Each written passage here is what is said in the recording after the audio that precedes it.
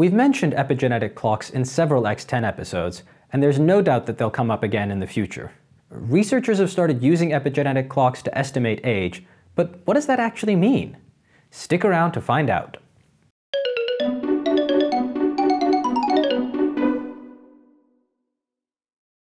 Welcome to X10, your one-stop YouTube show for all things life extension. Learn the science, keep up with new research, and live longer and healthier. If you want to get notified when we release new episodes, subscribe below, press the bell icon, and select all notifications. Understanding what an epigenetic clock is first requires understanding epigenetics.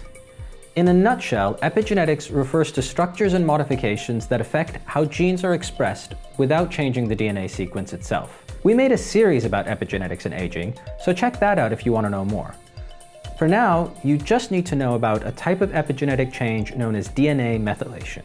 Methylation is the attachment of a molecule known as a methyl to DNA. The presence or absence of methyls affects how active a gene is. The methylation pattern throughout the genome changes in response to various factors, including age. This prompted scientists to wonder whether the methylation pattern could be used to estimate age. That's the basic idea behind an epigenetic clock, measuring the amount of methylation at various locations in the genome to estimate age. To develop the clocks, researchers collected DNA from lots of people of different ages, measured the amount of methylation at many sites in the genome, and then analyzed that to identify genomic sites where the methylation status correlates with age. In other words, you can predict a person's age reasonably accurately based on the methylation status of these sites in their genome. There's an interesting wrinkle here in terms of what we mean by predicting age, and smoothing out that wrinkle reveals a pretty useful feature of epigenetic clocks. The clocks were designed to capture the link between an aspect of our biology, DNA methylation, and our age. But what happens if the relationship between those two changes? For example, lifestyle choices or diseases can make biological markers like DNA methylation look more like those in an older person. In that case, an epigenetic clock would report that the person is older than the number of years since they were born. That mismatch is the difference between biological age, as measured by epigenetic clocks or other biomarkers, and chronological age, which is simply the number of years that you've been alive. The distinction between biological age and chronological age predates epigenetic clocks. It goes back to at least the 1980s. But epigenetic clocks are one of the most effective tools we have for estimating biological age. They can be extremely useful in figuring out whether a lifestyle choice or therapeutic intervention increases or decreases biological age compared to chronological age. For that to really make sense, epigenetic clocks should also be good predictors of things like longevity and mortality. In other words, if an epigenetic clock says you're biologically younger, that should mean you'll live longer. Work is ongoing to figure out whether that's really true. The first epigenetic clocks were published in 2013, and others have been developed since then. Studies have looked at how well these clocks correlate with things like age-related disease, all-cause mortality, and longevity. A 2019 systematic review surveyed all of the studies published at the time. They concluded that the studies demonstrate a link between epigenetic age and all-cause mortality, but found that the data for longevity and age-related diseases were still inconclusive.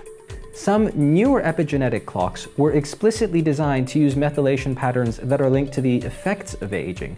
Basically, the analysis behind them was based on age-related changes rather than age itself. These epigenetic clocks were better at predicting things like walking speed, grip strength, and cognitive performance than the older clocks, so it seems they might be better measures of biological age. Related to this is the question of what an epigenetic clock actually measures. The various clocks use different sites in the genome based on what tissues and species were included and how the analysis was done. In some cases, these sites are linked with genes that are related to aging or development, but it's not always that clear. By figuring out what these sites are and how they're linked to aging, scientists might be able to get a better idea of what aging actually is and how it's controlled.